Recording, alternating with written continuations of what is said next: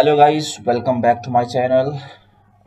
This is Raj Bhatt again, and today I have brought another video for you guys.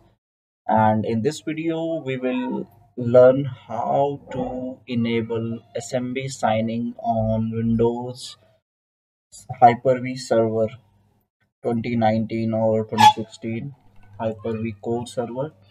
So we will learn that. So we are connected to the Hyper-V core server. This is my Hyper-V core server, and I am on command from window. So from here, I will type in regedit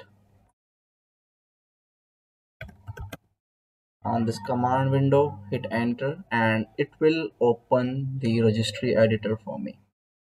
Now from here, I can make the required changes and to enable the SMB sign in on our server. So this is the complete path. You guys can note down, and I will also mention this in description field. So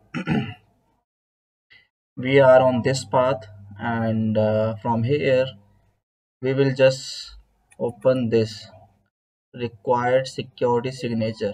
So I have already enabled it for now. So if we have to disable it, we will just keep it 0. And if we have to enable this setting for security purpose to uh, remediate the vulnerability on the server, we can just enable it, and the value data would be number 1. So this is done, and this is the way we can enable this setting through the registry.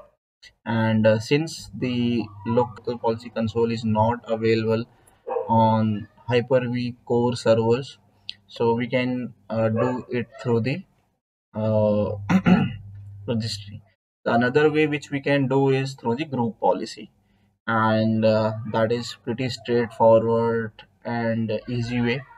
We can just put the computer in an OU where we have to apply policies on, and create a GPU with the settings, and just apply that. Just link that GPU to that particular OU, and we are done with that. So hope my video is informative to you guys. I will come up again with any other video, and if you like this video, please do subscribe, share, and comment on my channel. Thank you so much.